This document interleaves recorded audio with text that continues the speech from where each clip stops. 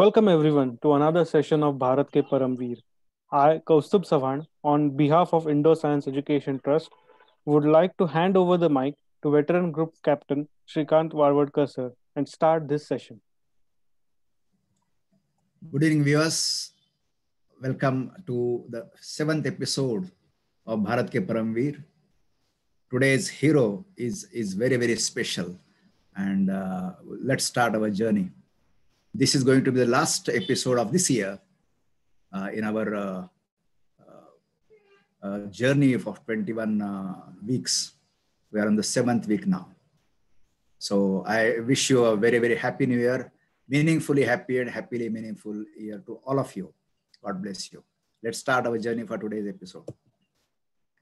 As our ritual starts, we pay our regards to the 21 diamonds, Paramveer diamonds in the necklace of our Bharat Mata. We always feel obliged to them for giving us the freedom and maintaining our present state.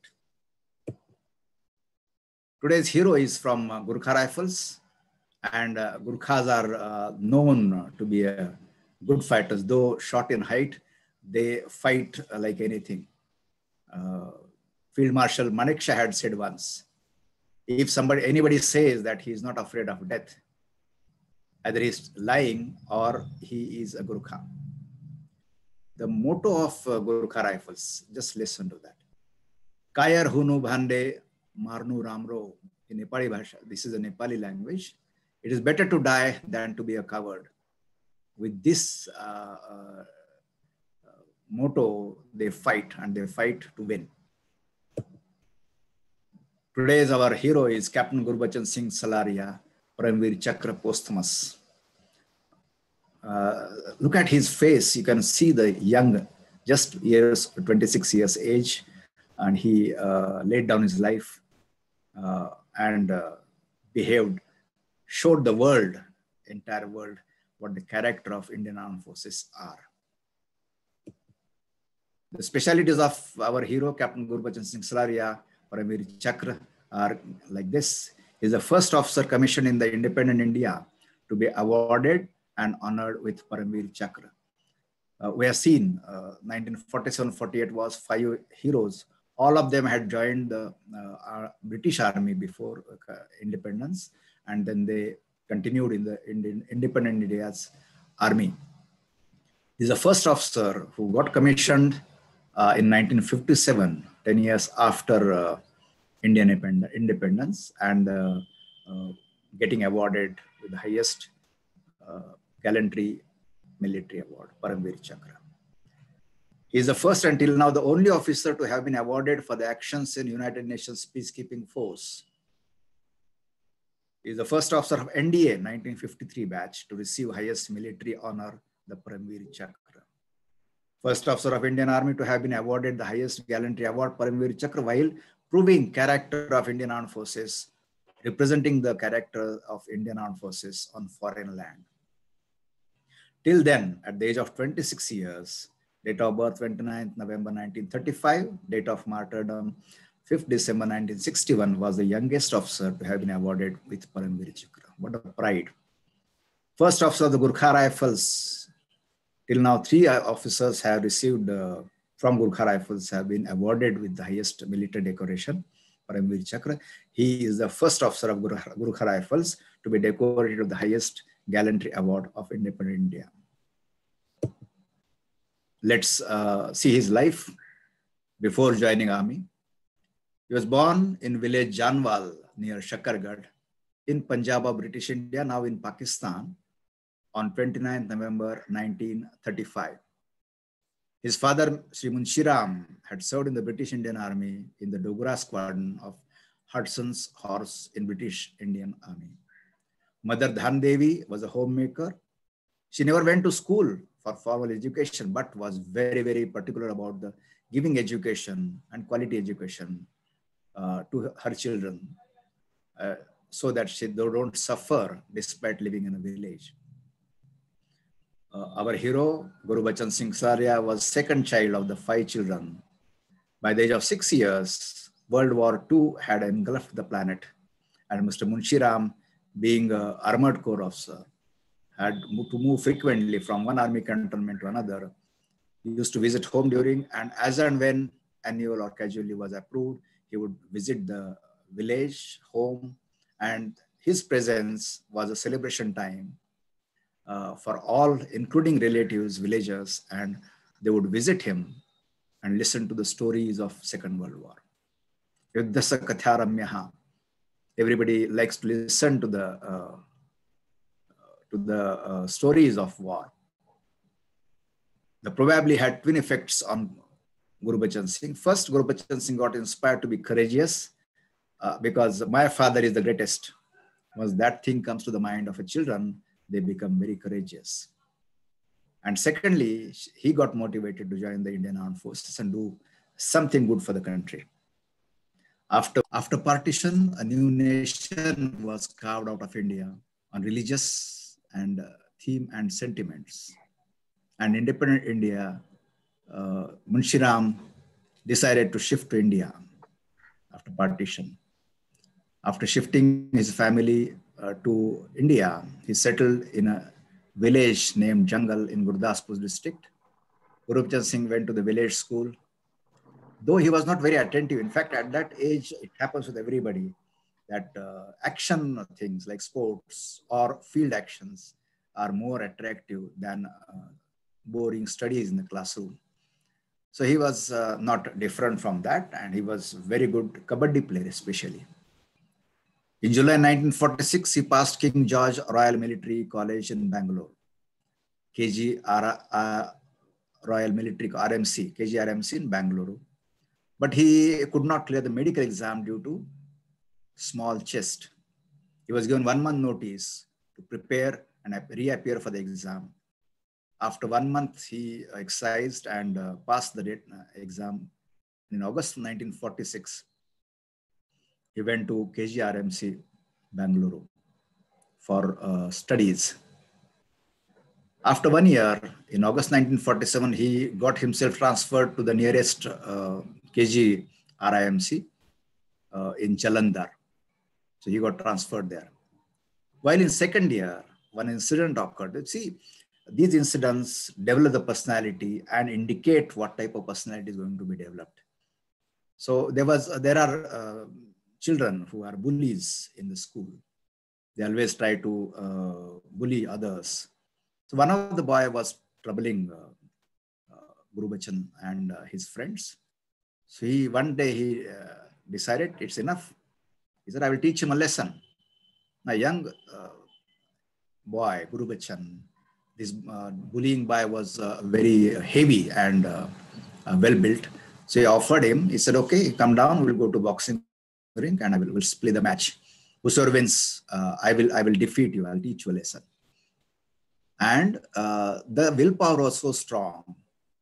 Though he was weak, he defeated that boy and then he apologized for the action. Further, he never had any problem in the school.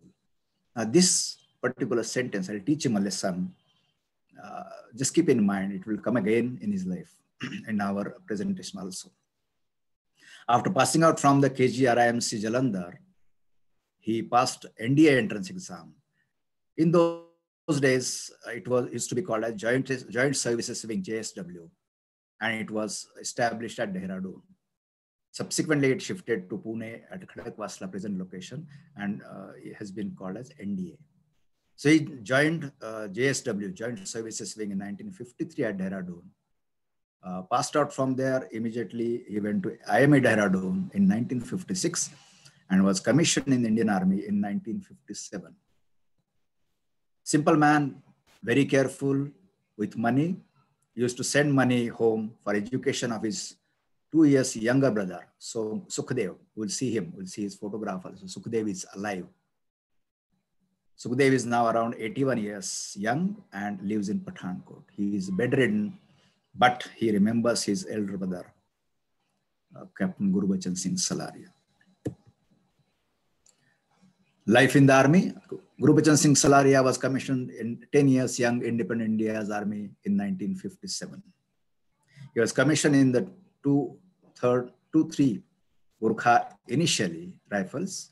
However, he was later transferred after 1 year in 1960, March 1960, was transferred to 3rd Battalion of 1 Gurkha from 2nd Battalion. Let's understand the United Nations role, India's contribution, and Congo crisis, where our hero got the proved his mettle. On 24th October 1945, India became founder member of United Nations. After Second World War, it was decided that you can't afford to have wars. Nobody wins the war. The party which loses less is termed as winner. However, everybody affects. It affects the country. Country is the people, innocent people, children, women. So United Nations requirement was felt, and India became founder member on 24th October 1945. One of the major roles of United Nations is to bring about world peace.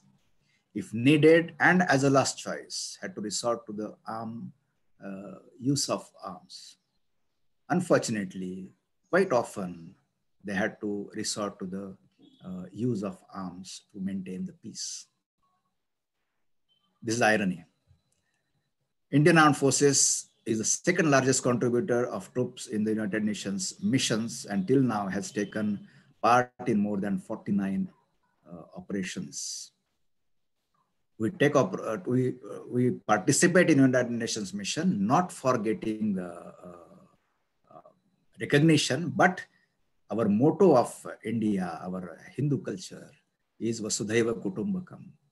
And as a responsible member of United Nations, we take part in these United Nations actions. Congo mission of 1960, one of the biggest, 2 infantry brigades with 467 officers, 401 junior commission officers, 11,354 of the ranks participated to maintain peace in Congo. 39 combatants, officers, and ORs and JCOs were killed in the action. Canberra aircraft, Indian Air Force also participated with 6 Canberra aircraft in this mission. Now let's see what are the Congo crisis, how it built up. Since 1878, Congo, now Zaire, was ruled by Belgium. Now, Belgium is a very small country. Its size is 1/20th of Congo, but they were ruling Congo. After a lot of persuasion, in January 1960, Belgium agreed to give independence to Congo. Elections were held in June 1960. Belgian Congo became Democratic Republic of Congo.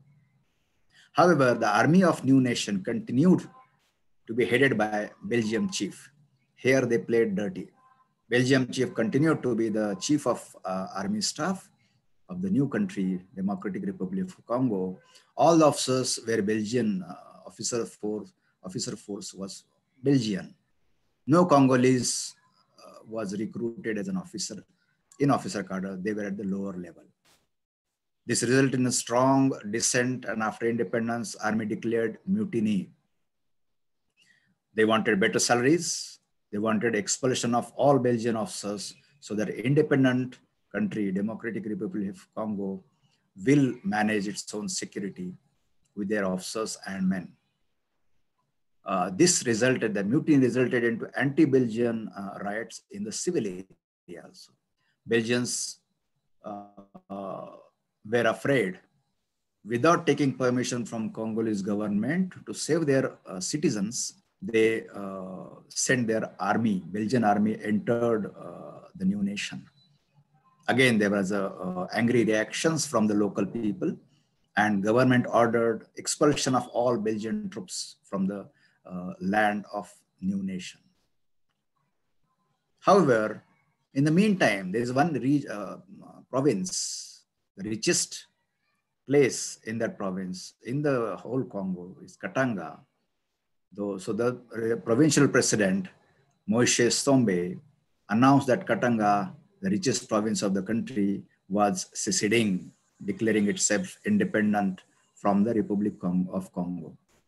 Now there was a difficult situation. Congo reached out to United Nations for help and sought military help to protect Congo from Belgium's perceived colonial threat. Mid-July 1960, United Nations peacekeeping force, including Indian contingent of a brigade, around 3,000 combatants, landed in Congo. 3rd Battalion of 1 Gurkha Rifles was part of 99 Infantry Brigade, most of whom were airlifted from Palam to Leopoldville in Congo. The orders came suddenly from peace-kept location to the peacekeeping location in warlike situation. Everybody was given 3 injections, 1 for yellow fever, 2nd for cholera, and 3rd for tetanus. Gurkhas, along with our hero, Captain Gurubachan Singh Salaria, boarded the United States Air Force aircraft Globemaster flight and reached the destination. Actions, now we'll go to action of the Paramveer Chakra holder, Gurubachan Singh Salaria. Captain Gurubachan Singh Salaria reached Leopoldville on 16th March 1961. In December 1961, he, along with 1 platoon of Alpha Company, were deployed near the Elizabethville Airport in Katanga region for protection of refugee camp in Elizabethville. On 2nd December 1961, a skirmish between 2 drunken gendarme men trying to molest Congolese women and the soldiers of United Nations peacekeeping force happened, and it led to shooting, firing the shots. Nobody was injured, but the atmosphere was disturbed. Earlier there was a disturbance, and this created further disturbance. This results into a nearby gendarmerie garrison, creating roadblocks, and managed to create a lot of trouble for United Nations peacekeeping force. 14 of UN peacekeeping force combatants were abducted. Major Ajit of 3rd Battalion of 1st Gurkha,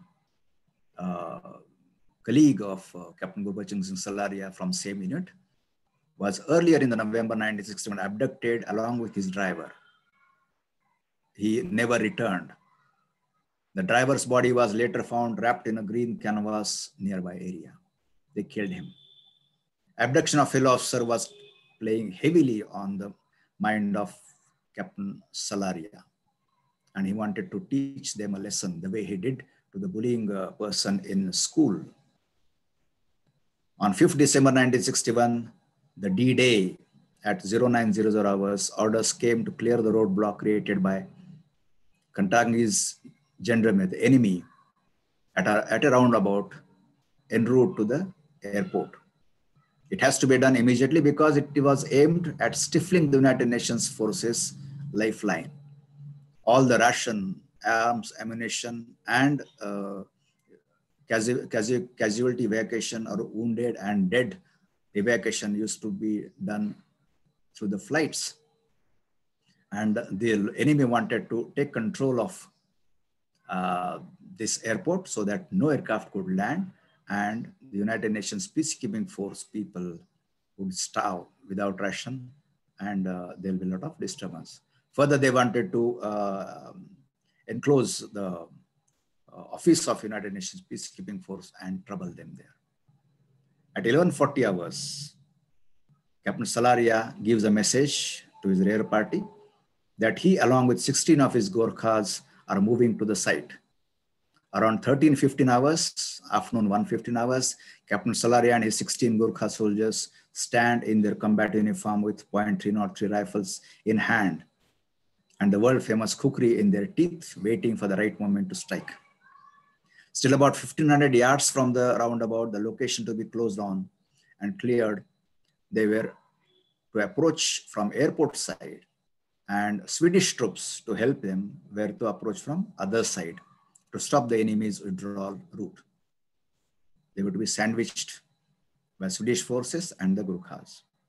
The Gurkhas are ambushed and are under heavy fire from the enemy from the nearby subsidiary locations. This happens when you are in the foreign land. You have a disadvantage of not knowing the locations. Enemy has 2 armored cars and 90 men holed up on trenches and rooftops of nearby buildings with semi-automatic guns, far superior to our 303 of Gurkhas. The number of enemy is more.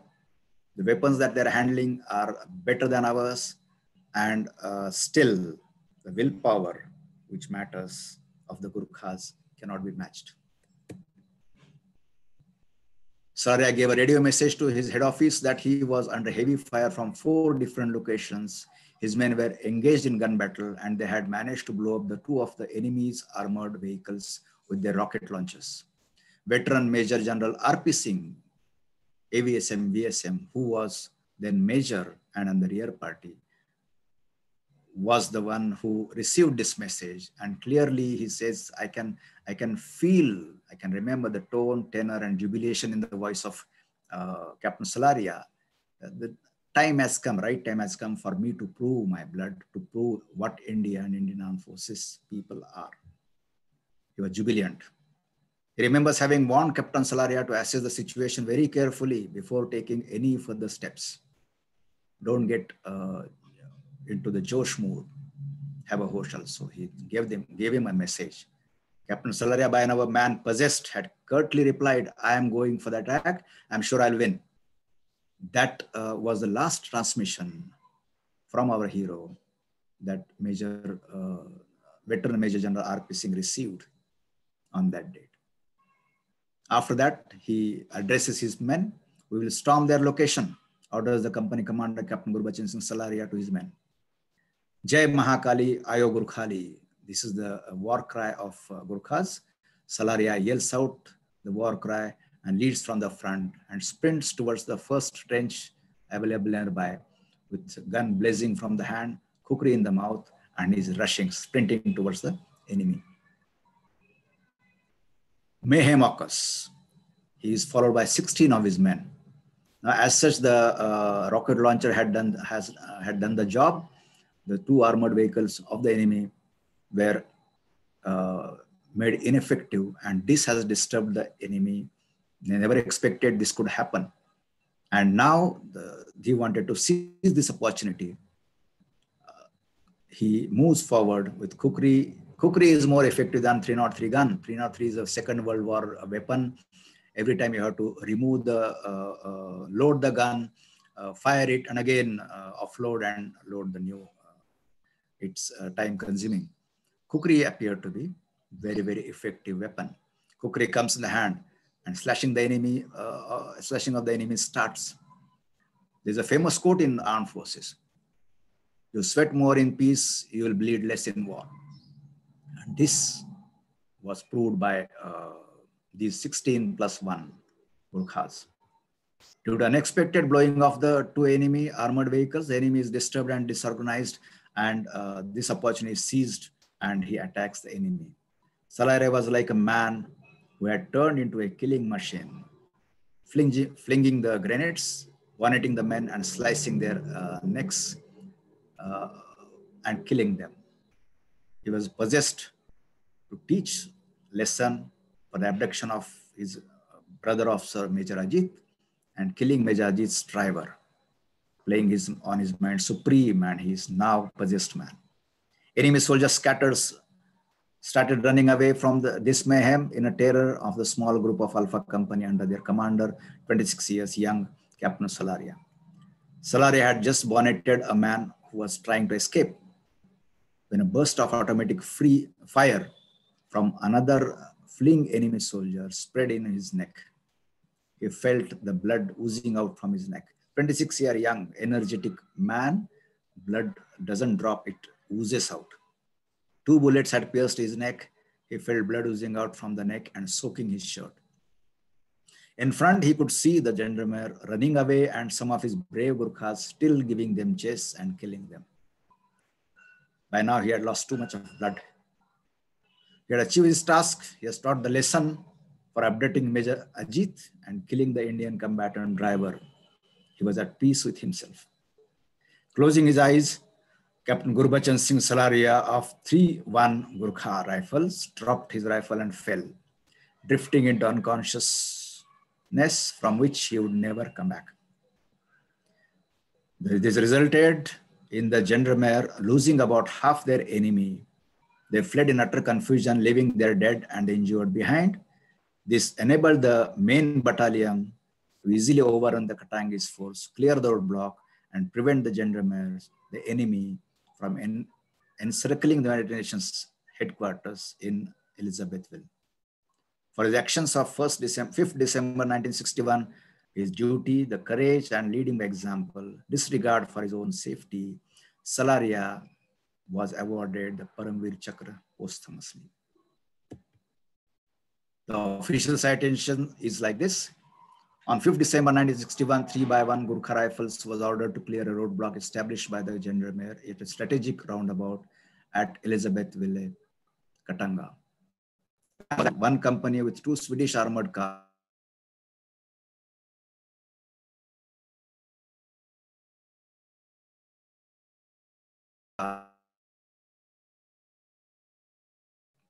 would advance from the airfield to to avoid them withdrawal. Captain Salaria with his small force arrived at a distance of 1500 meters from the roadblock at approximately 12 hours on 5th December 61 and came under heavy fire. Small arms fire from an undetected enemy position dug into his own right. Salaria, appreciating that he had run into a subsidiary roadblock and